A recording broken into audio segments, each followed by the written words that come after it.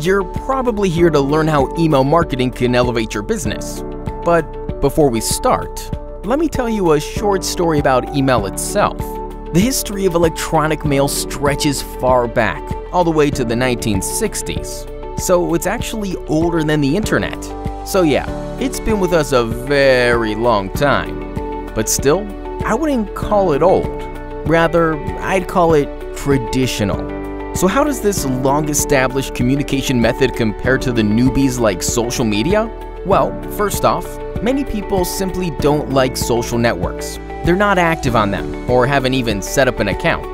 But everybody's got email, right? Secondly, most of the other marketing tools out there, like PPC, are great for bringing in new customers, but they're poorly applicable when it comes to maintaining relationships with them.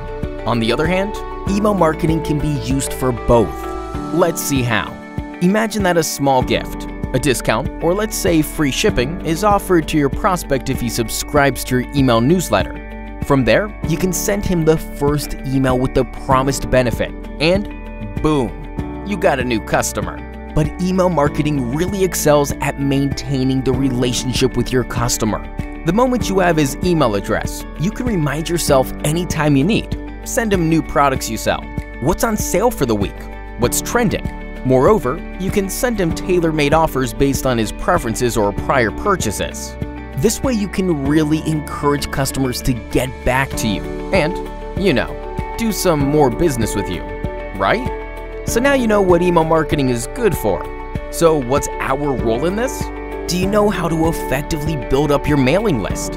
How often you should send newsletters? How to catch attention with your emails instead of spamming your customers? How to set up a system that will automate the mailing process? Well, those are questions we'll be happy to answer. So make the most out of email marketing for your business and contact us.